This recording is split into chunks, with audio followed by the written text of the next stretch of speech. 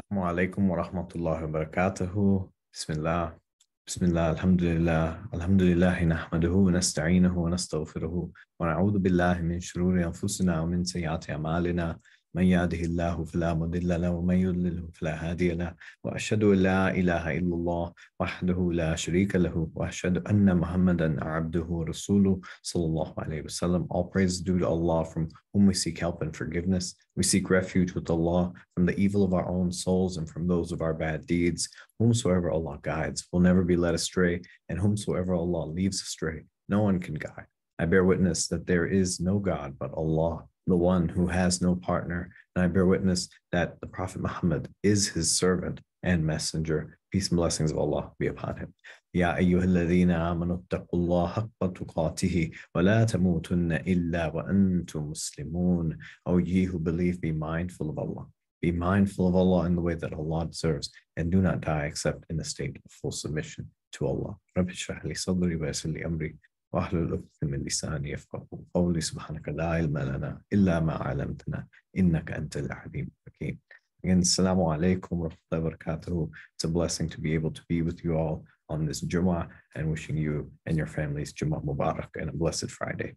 So it's been a couple of weeks since Ramadan ended, and maybe we left Ramadan feeling that we left in some kind of a disappointment, or feeling that because we didn't get to do or achieve the things that we wanted, that we feel kind of like we had felt like a failure, in a sense that this Ramadan was a failure, or we ourselves are a failure in a sense, having done that. Or maybe we're finding ourselves now, having gone through what might have been a fairly successful Ramadan, or however we choose to describe it, that we come out of this a couple weeks later and feeling that we haven't been able to continue the same rhythm or the same stride of Ramadan that we had prior to when we were in the month itself, and that we might feel like we're in some kind of a spiritual rut, or feeling that we've kind of failed off that track, or that we've just gone off wayward, or need to rebound, or need to kind of get back on track, but are just having a really hard time to do it. And so either way, in a sense, we're struggling with this aspect of this sentiment and this feeling of failure, which oftentimes gets internalized, and becoming in the sense of feeling ashamed of not just who we are, not just what we do, but also who we are. And what's really interesting is, as a tangent, I came across this press conference interview of NBA star Giannis Antetokounmpo, and it's making rounds around social media. So maybe you came across it as well. But Giannis Antetokounmpo is a forward, or a NBA star player for the Milwaukee Bucks. And after his team got eliminated in the playoffs, he had been asked this question by a reporter who had asked him that, do you consider this season to be a failure? The Milwaukee Bucks were they had the best record in their conference. They were, the favorites to at least, get to the finals, and to go that far. But to lose in the first kind of round of this, and to be ousted as they were, was brought up the question from the reporter that, do you consider this season to have been a failure? And the response of Giannis was one that's gone viral, but and one that you could see there's a lot of sentiment that's built up. But the crux of his response came in this aspect that he pitched it back to the reporter. He said, do you feel that every year that you go out and you work your job, every year that you don't get a promotion, or that you don't get that raise or whatnot, do you feel that your entire body of work, that your whole job, your whole year was a failure? And lifted up the example of Michael Jordan. He said, Michael Jordan played 15 years and won 6 championships, were the other 9 years a failure. And he lifts up this powerful concept that these aren't failures, these are stepping stones, that there's not a concept of failure in sports. There's good days, there's bad days, and then there's the space to improve. There's a space to get better.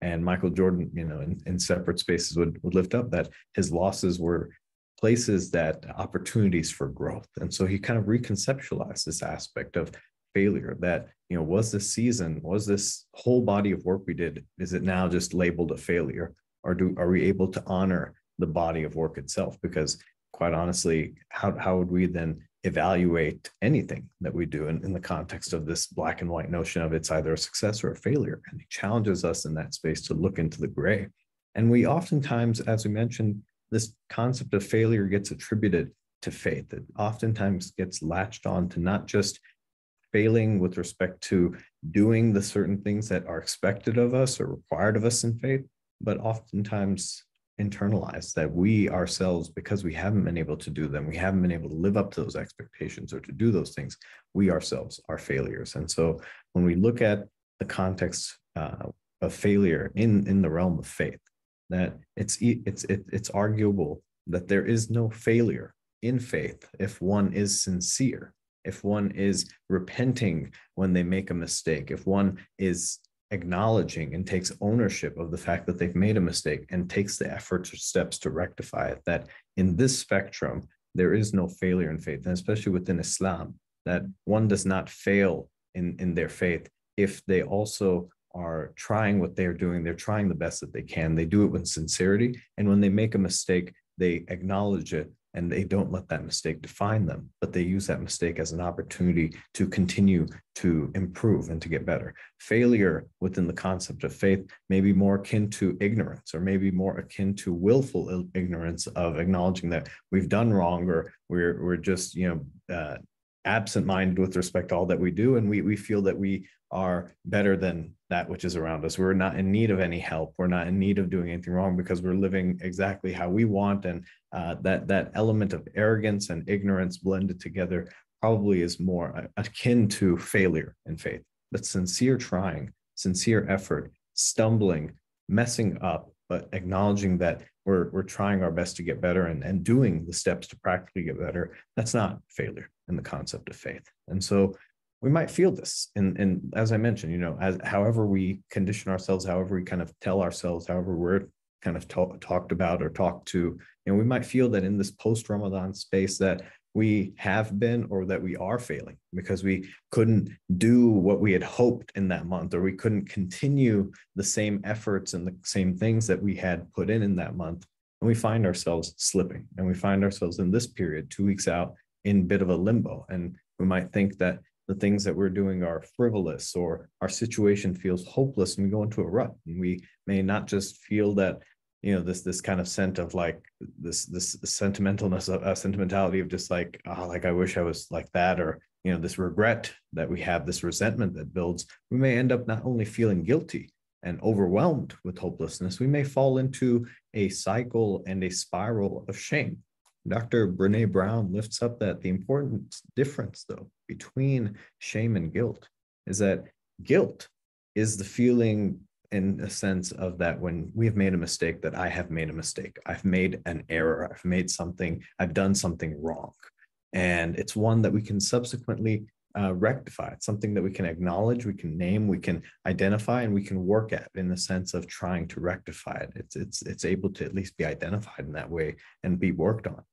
Shame, on the other hand, is more internalized. Not just that I've made a mistake, not just that I have done something wrong, but that I am wrong, that I am a mistake. I am, my worst shortcoming, yet you are those things. And it has devastating consequences and correlations with respect to the dangerous cycles of behaviors and things that can be linked with respect to addiction, with respect to depression, with respect to substance abuse, aggression, suicide, all these different things that kind of come about.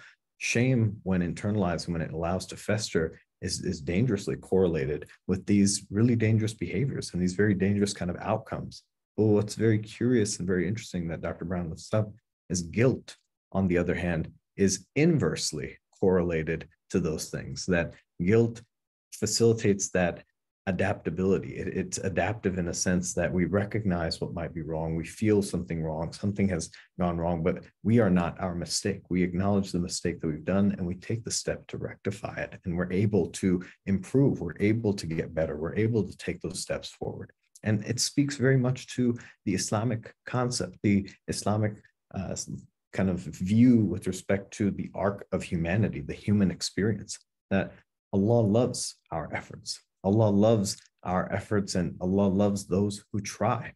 Allah does not label us specific, just not pigeonhole us in the sense that if we make a mistake, we are defined inherently by our mistake, but gives us and lifts up those opportunities for us to not just rectify our mistakes, but to try to continue to improve, even though we know that as a part of our fabric of being, as a part of our humanity, we will slip. We are going to err. We are going to make mistakes. We're going to do things that are not befitting of the divine.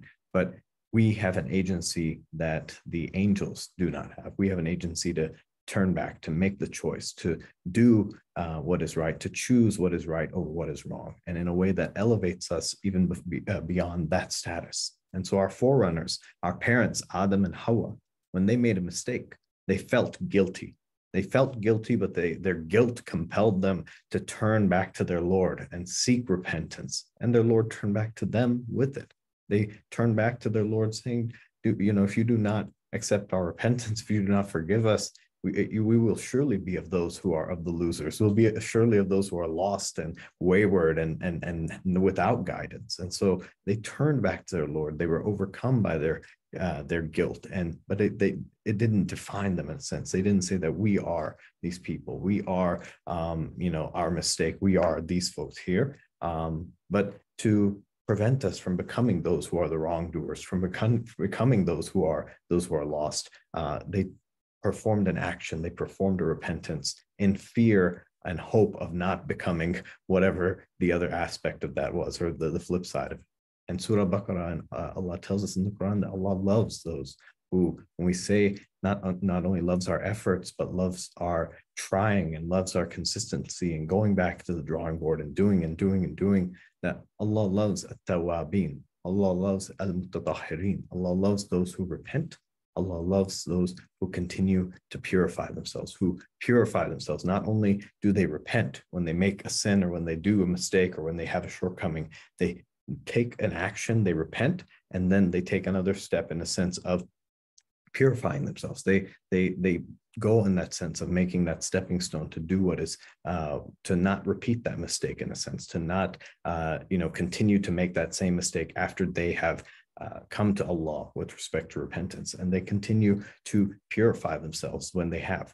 And the interesting concept about when we think about this aspect of tahara, or when we think about mutatahirin, those who purify themselves, and when we think about tahara, or this purification in our daily lives, we don't just make wudu once and consider ourselves pure and clean throughout the rest of the week or the rest of the day or whatnot. There will be points where that wudu will be broken. There will be times where that wudu will not be able to be sustained, and we will have to consistently make this purification. We'll have to consistently cleanse ourselves, not just for the cleanliness aspect. We could take one shower a day and say we're clean, but we continue to wash ourselves. We continue to purify ourselves, not just for that cleanliness aspect, but also as a means of spiritual resetting, as a means of intentionality, as a means of centering and grounding that we're about to show up into the presence of our Lord. We're about to commune with our Lord. How can we center ourselves in a way that is befitting? And so we consistently purify ourselves. We don't just do it once and say that we are pure,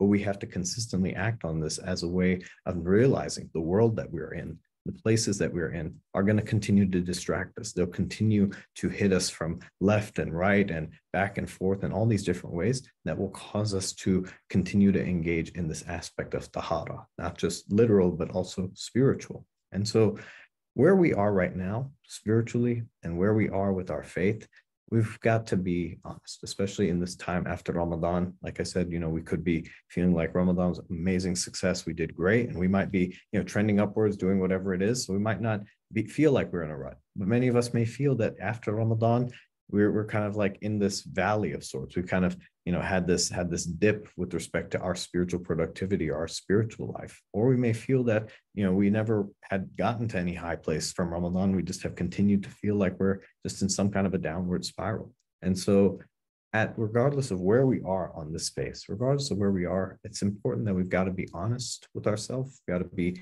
intentional. We've got to be vulnerable with ourselves and ask exactly and tell ourselves honestly, how do we feel and how do we see ourselves right now beyond the different concepts of what people may throw at us or whatnot? How do we, if we were to put it in our own words, see ourselves? Are we feeling shameful? Are we feeling burdened by shame? Do we feel guilty?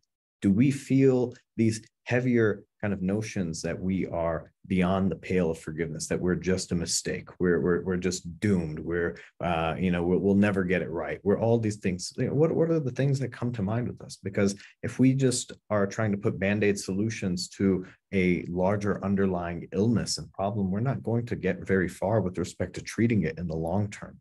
But if we're able to diagnose and understand where is the shortcoming, what is that feeling, what are we able to name? And we're able to name that. Is it guilt? Is it shame? Is it these different things? We can then, as is done in the medical sphere, be able to diagnose and identify what are some steps we can take to remedy this spiritual illness, or this kind of internally crippling kind of disease that's within us, that's grasped onto our spirituality. And so, as we mentioned, when we look at shame, as Dr. Brene Brown had shared, it's not only that which has devastating consequences with respect to being correlated to so many destructive behaviors and patterns, but shame is also fueled, as she says, and exacerbated by silence, by secrecy, and by judgment.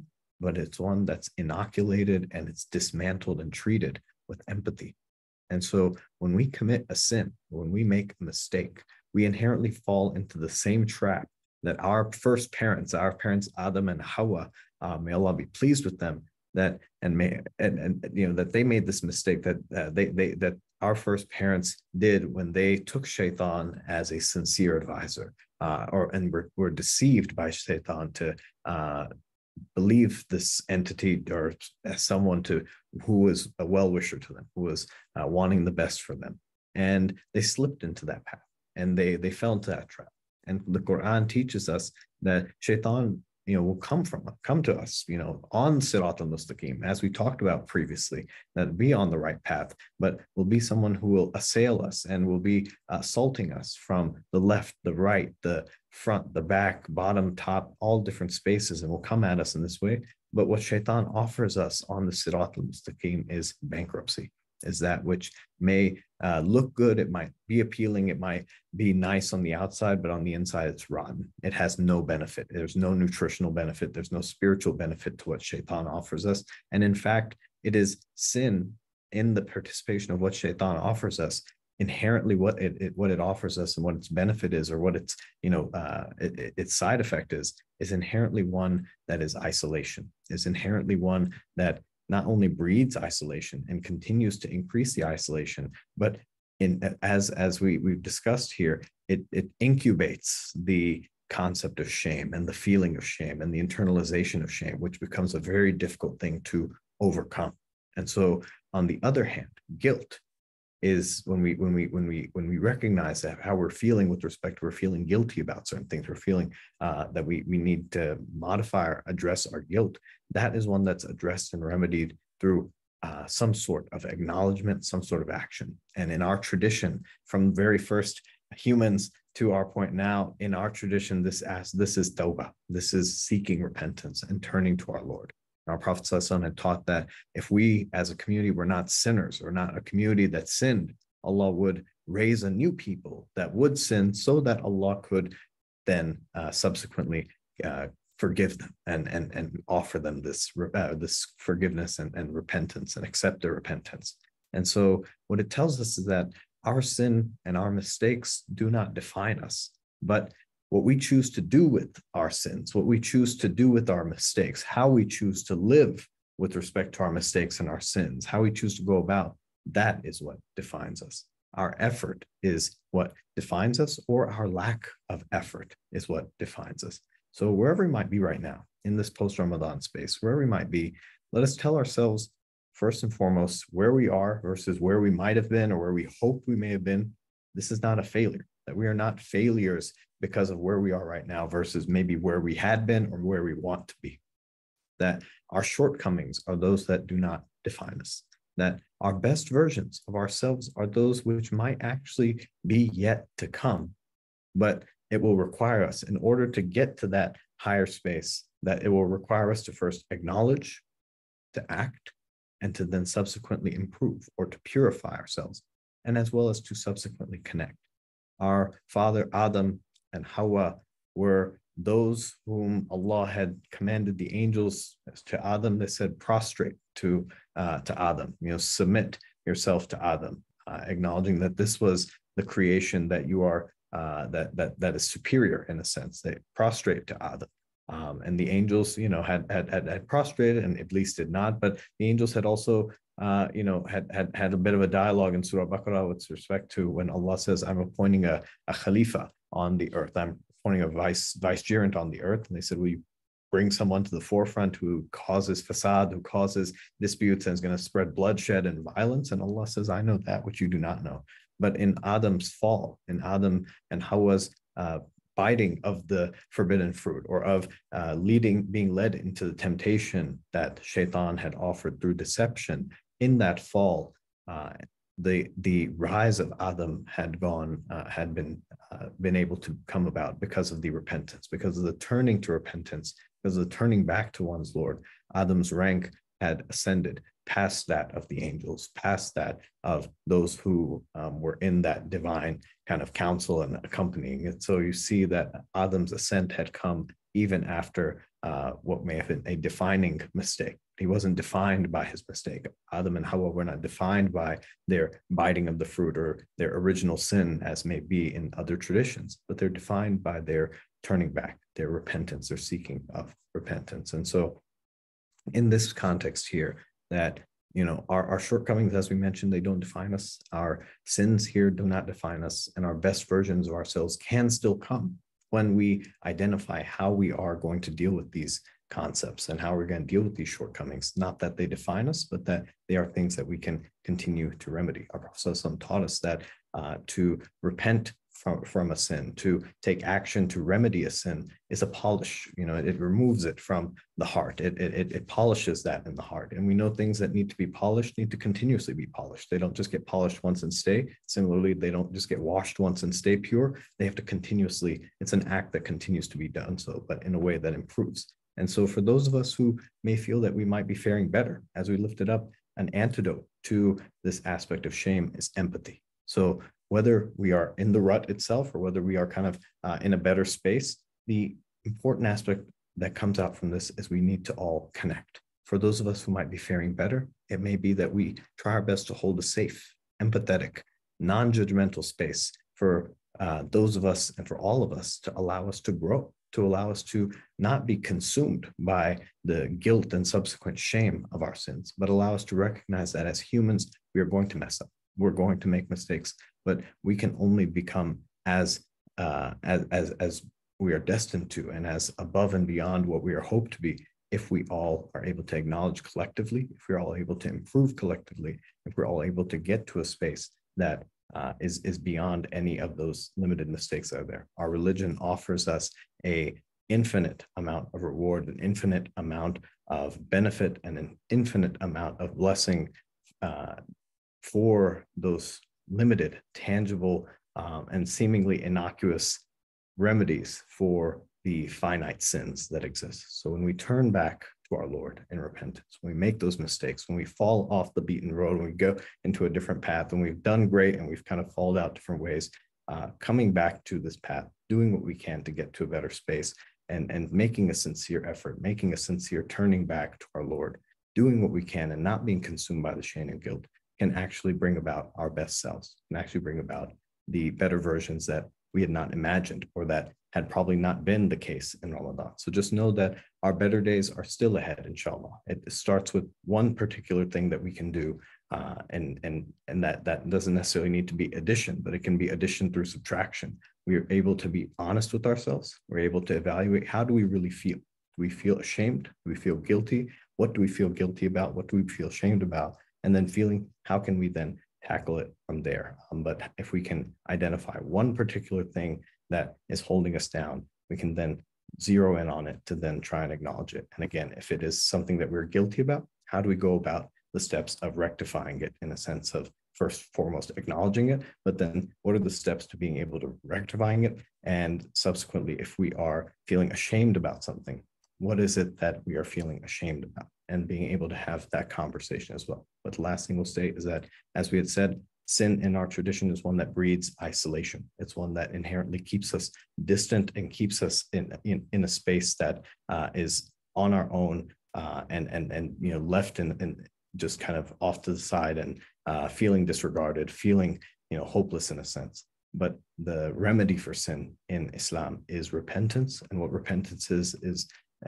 essentially divine communion, is going back to one's Lord, which can be, and oftentimes is done in secrecy as well, and is done in those spaces that are on our own. So we may be feeling that we're isolated by our sin, but the remedy for this sin, the remedy for this kind of space here, is to turn back to one's Lord in communion in that space. So inshallah, may Allah enable us to rebound spiritually, however we might have been in Ramadan, after Ramadan, and enable us to be of those who not only try, who not only turn back to our Lord, but are those who continue to purify and allow us to be of those who are guided to the right path, the path of those whom Allah has bestowed His pleasure, and not of those who attain Allah's displeasure or lose His favor. And may Allah enable us to leave this Jummah better than we had come into it, and allow us to go into every day and every space better than we had entered it. Inshallah. Ameen. Rabbana taqabbal minna innaka anta as-sami'ul alim. Our Lord, accept this from us. Indeed, you are the all-hearing, the all-knowing.